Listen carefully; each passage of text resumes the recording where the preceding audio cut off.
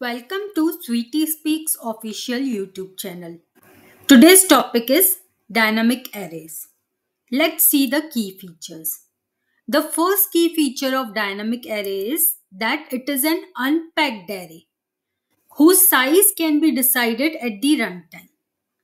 Now, if you recall, we had seen unpacked arrays and fixed size arrays also. What is the difference between that fixed sized unpacked array and dynamic array is, in the fixed size array, you know the size of the array at the time of declaration itself. But in case of dynamic array, you know the size only at the runtime. In case you have not seen the unpacked array, which is of fixed type, I'll share the link in the description. You can go through that. The second key feature is, at the time of declaration, this dynamic array is empty. It does not have any size. Then when is the size of the array determined? Only during the runtime. During the runtime, we use the new constructor to allocate memory to this dynamic array. That's when the size will be decided. We are going to see the syntax and example.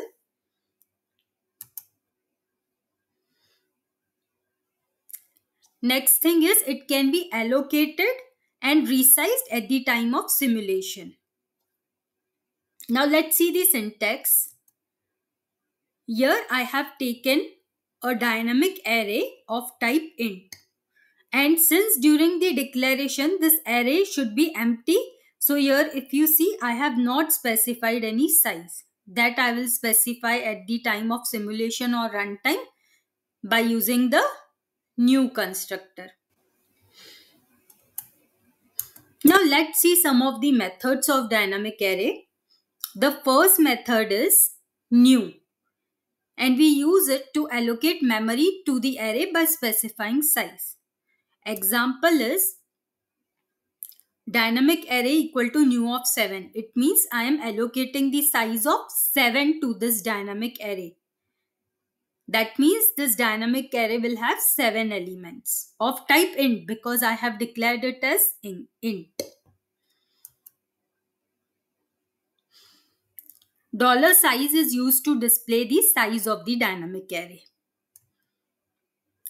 $size, and you need to give the dynamic array, name of the array. Now if you want to delete the array, there is a inbuilt method called as $delete. This is how we use the method array name dot delete. So this will delete the complete dynamic array. Now what are the advantages of dynamic array? The major advantage is efficient use of memory, because here we allocate the memory only during the runtime. So at the runtime, I know what size of array I want and only that much memory I'll allocate. So there is no wastage of memory or no unused space in the memory. Now what can be the applications of dynamic array? When you have an application where you are not sure about the size of the array until simulation, this is the best case when you can use dynamic array because the size is allocated only during runtime. I hope now the concept of dynamic array is very clear in your mind. In the upcoming lecture, we are going to see an example of dynamic array where we will have the code of dynamic array executed and then analyze the output. Then this will be more clear. To stay tuned, please subscribe to Sweetie Speaks official YouTube channel. Thank you.